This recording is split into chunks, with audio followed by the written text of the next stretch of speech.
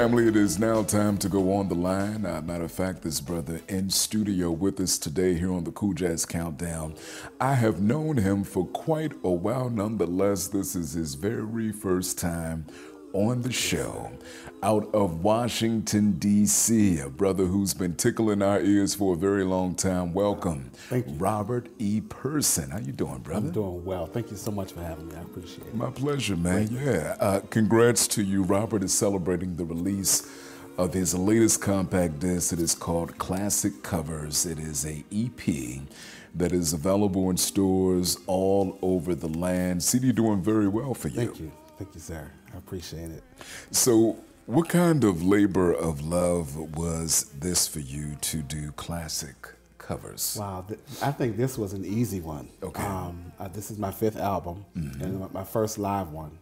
And it was easy because it's songs that I love, handpicked from the American Songbook. I recorded live at Studio 51 in Dunkirk, Maryland. Okay. And Alan Johnson was my producer. Been working with Alan for quite a while now. Yes, so it was just it was really easy. Of course, there was a lot of prep work, but it was an easy recording. Easy recording. It was an easy recording. Now, I would say that the part that probably was not easy for you was picking the 5 songs on this EP, because I know most artists struggle when putting together a full CD list and being very particular in what they put on. And so with the EP, you have even less, so you want to make sure that everything is in the right place. Well, I did a concert at Blues Alley, and a good friend of mine was the MC. Okay. And that was recorded. I was that MC, by the way. Amen. That concert was recorded, but it wasn't recorded well.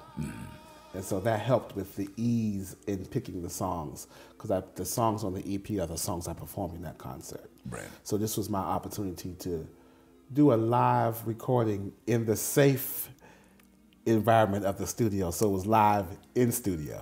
It was the safe live. A safe live. When you had control of things. Yeah, control of all the elements. The sound, of course, outside elements. And I had a very small studio audience. So everything was very controlled. It was a really good experience for me. So I guess that may prepare me for the next live recording, which may be in a venue one day. Well, you know, I'm always sharing with my listeners that, or encouraging them even still, that the best way to experience music is in a live setting, because, you know, in a live setting, you get so much more from an artist than you do on their regular CD, you know. All their nuances, you know, they get to do a couple of more runs, if you will, you know, and then the band can stretch out in a way that they're mostly limited to in a regular studio recording. Exactly. My favorite part of this EP is the responses from the audience as well as the band. Okay. You know, you getting all that give and take. That give and take in the atmosphere, in the moment. That won't happen in the studio environment. Yeah, so that was one of the things I really liked about that project, is just hearing and feeling the live element. Family, if you were just joining us in studio today, is Robert E. Person. We are talking about his brand new album, his 5th, in fact. It is called Classic Covers. One thing I love about this album, Robert, is that you are marrying jazz and classical at the same time with the strings there. Yes. Whose idea was this? I guess I can say mine. It was my idea. You started to say Alan. I started to say Alan. Okay. It was my idea because I wanted to do something different in that concert that I was referring to. I always have the safety of background vocals. And what I mean by safety is, as a soloist, sometimes you look for places to hide. And sometimes my insecurity has allowed me. Wait a minute, a vocalist with insecurity? Oh God, yes. Has allowed me to hide behind the background vocals. Okay. So this particular concert, the background vocals were the strings. So it was a wonderful concept, but it also made me a little more vulnerable or exposed, if you will. Okay. So that was the idea of why we got the strings to be a part of the project. And it just adds another element, you know, just kind of raises the bar. Most definitely. Yeah. You know, I'm a big lover of strings, and I've been saying for years that I'm going to do something with strings, hopefully in the first quarter of 2019. Amen. I'll be able to put that out there. But strings just add a whole new element, layer. It's nothing like it. They allow your mind to fully embrace and travel with the music, if you will. It paints a picture. A beautiful picture. Yeah. And this wasn't your first time doing work with strings either. No, it wasn't the first time. Yeah. Yeah, but it's really great. And you know, to piggyback on what you just said, live music period it raises the bar. It's a whole nother element of musicianship when you have live piano, live bass, live drums, in addition to a string quartet. Right. The whole live element just raises the bar musically. Most definitely. In studio today, Robert E. Person. He has a brand new CD called Classic Covers. We're going to talk a little bit more about that coming up in the second half of the program right here on the Cool Jazz Countdown.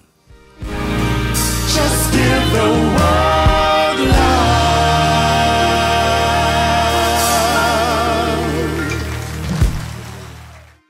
Family, we are in studio today with our very special guest, Washington, D.C. native Robert E. Person. Thank you again for hanging out here on the Cool Jazz Countdown, my brother. Thank you, my pleasure. Washington, D.C. native. Yes, sir. Morehouse College native. Yes. And UDC as well. And UDC. Traveling man. Traveling man. I did the Black College tour.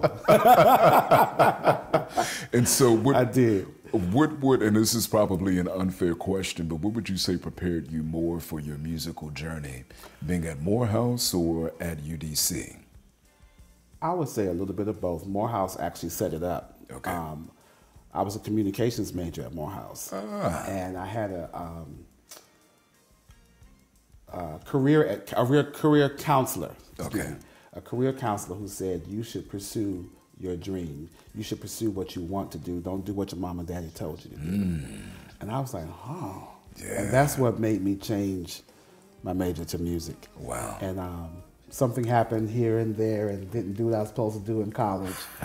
My mother said, bring your tail home. Heard that Not before. tail. She said something else. No. So anyway, I ended up coming to UDC, and I majored in music at UDC. And that's where I met Alan Johnson. Okay. And the rest is history. Kenneth Lewis Yes. at UDC. And UDC just catapulted my, I want to say my seriousness in music. I've always been a music lover. I've always sung, but it wasn't until I got to UDC where I took music seriously. And so you mentioned two names there. We talked a little bit about Alan before, but how important and how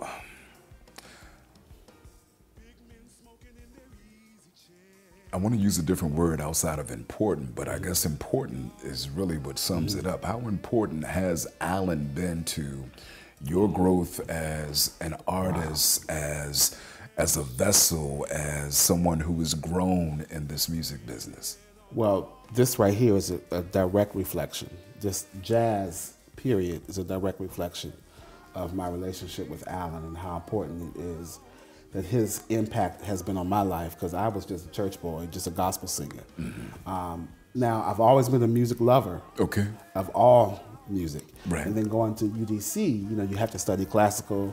I was able to study jazz. We have a jazz program at UDC. And UDC is one of the few schools that actually has a gospel music program. Oh, wow. So you have classical, gospel, and jazz in the same school. That's incredible. So, but his influence has really catapulted me into this whole jazz arena, because like I said, I was just a church boy, just a choir boy, singing gospel music. But I always had a love for jazz and classical and R&B as well. And you know, we've known you, Robert, to be the Duke of Gospel balladeers. I like that. Receive. The Duke of Gospel. Yes, the Duke of Gospel balladeers. That, you know, your sound has been steeped on the inspirational side. Yes. But over the years, you've kind of tiptoed into the foray of jazz, doing tunes like Come Sunday and Great Is Thy Faithfulness. Yeah. Oh, man, one of my favorites right there.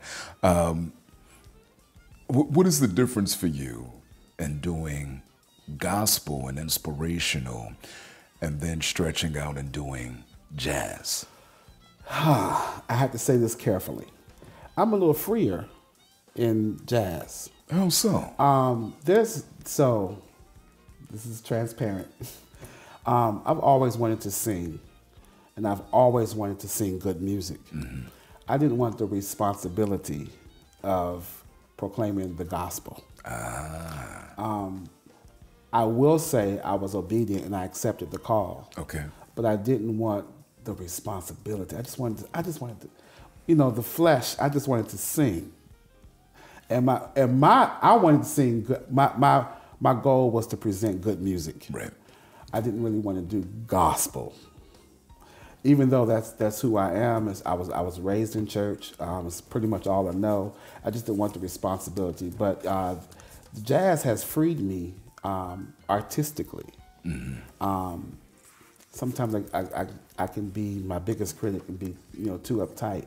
But the genre of jazz has kind of freed me artistically to be able to express love, to express feelings and sorrow and happiness and all the different feelings that we have, and I can express it freer in jazz than I could in gospel.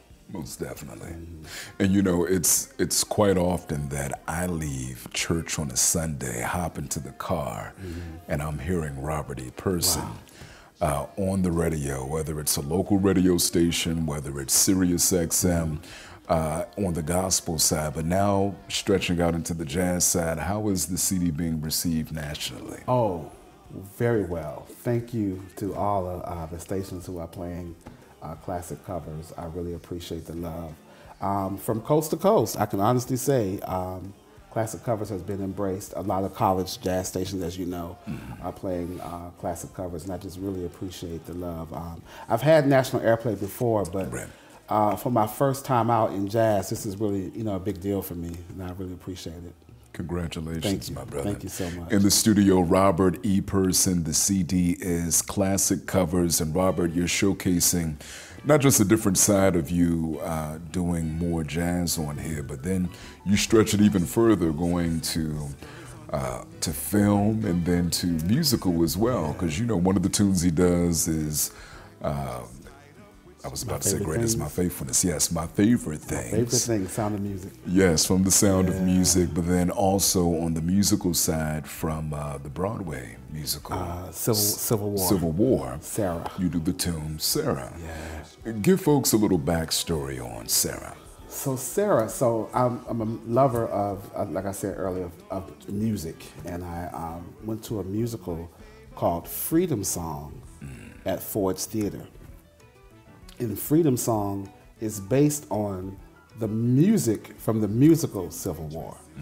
And, there's always one song in a movie or in a play or in a film or TV that just, yeah, like, what is that? It grabs you. And so that was the song. And I was like, I'm flipping through my program. Who was the singer? Yeah. Because the singer was phenomenal. And then I researched the song itself. And then, as you know, I lost my dad in 2014.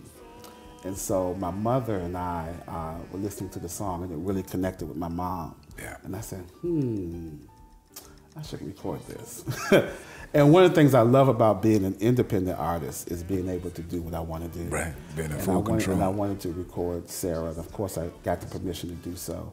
But it's just a wonderful song about a Union soldier in the Civil War who wrote a love letter home to his wife. Beautiful letter. And she received the letter a week after he died. Of course, this is back in the days of Pony Express. Yeah, yeah. So the letter, by the time she received the letter, he had already passed. But the song talks about her moving on with life, in his death. And we've all experienced love and loss.